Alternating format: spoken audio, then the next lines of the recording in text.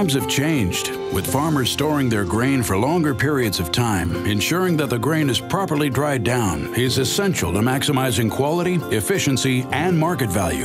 Drying your grain on farm provides you with the flexibility to protect yields, harvest when conditions are optimal, and preserve grain quality for long-term storage. Rather than waiting for crops to dry down in the field, farmers are benefiting from harvesting earlier and drying their grain. The weather's always different, your conditions are different every year, so this gives you flexibility of harvesting early.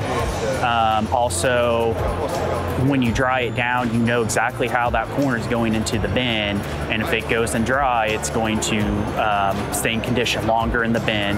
You don't have to worry about it crusting in the bin. I think, having the dryer is a huge efficiency on the farm. Now, you can only dry so much in a day, but you can start earlier. In my opinion, it's a little bit better. We cut down on drying costs, hauling to the elevator, and also shrinkage. Because I got to get in the field and get the crop out, get it in the bin. Once I get it out of the field, I feel like I'm closer to where I need to be. But I can't just leave it there and let it dry in the field. It's not going to happen.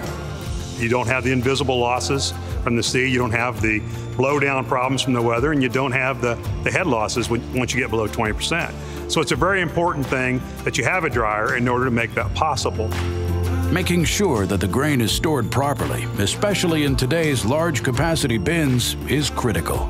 I would say the #1 reason we dry our grain is to keep it in condition in the bins. There's been a few times when the corn just did not dry down and we lost out on the market value.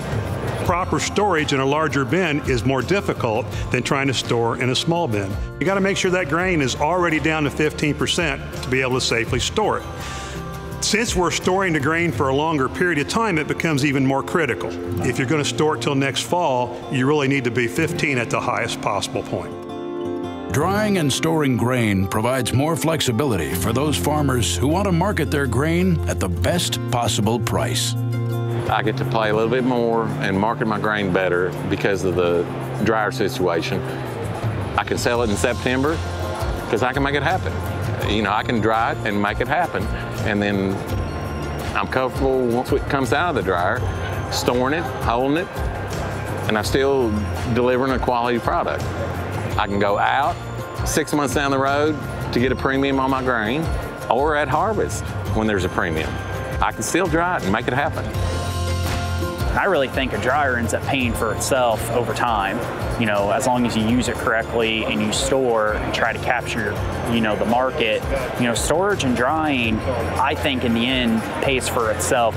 It's really made life easier on the farm and you can sleep better at night.